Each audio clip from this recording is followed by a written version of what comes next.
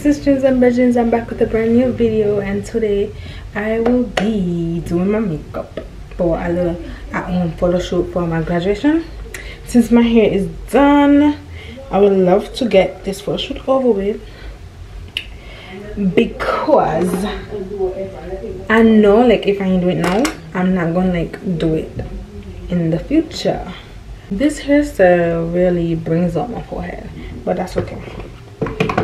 So I have a few makeup stuff right here. I'm gonna do my eyebrows first. As y'all know, I'm a senior. I'm about to graduate in 2 months.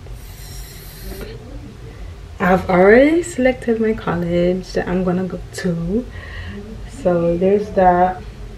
Alrighty, let's talk college right now. You know what I'm saying? It's given not prepared, because I don't feel like I'm really prepared for college. But you know, back then I used to be like, oh, I'm not even sure I'm going to college, you know. But now I'm here, it's like surreal. Like it's like it's really gonna happen type vibe, you know what I'm saying? So it's like now that I've committed to a college, it's real, and I'm coming to a realization that I'm about to be living in a dorm. Ew.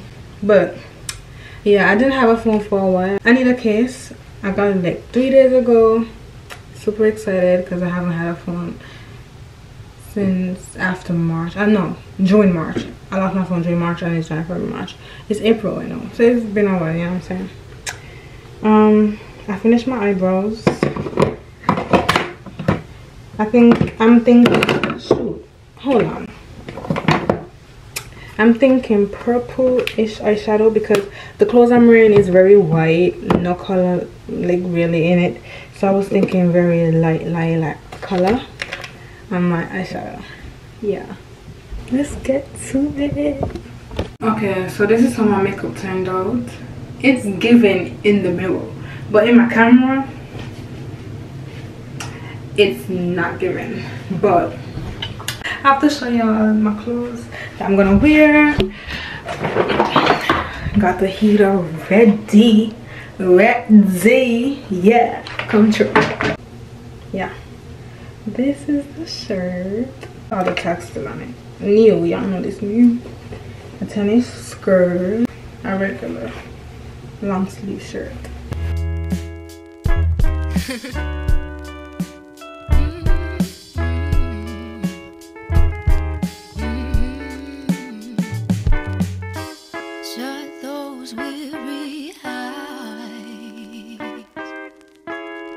Everything will be alright. You made it through. I like the top. I like how it looks like really school vibe-ish. Oh, look cute. Y'all can't see me. But guys, this is the moment right now.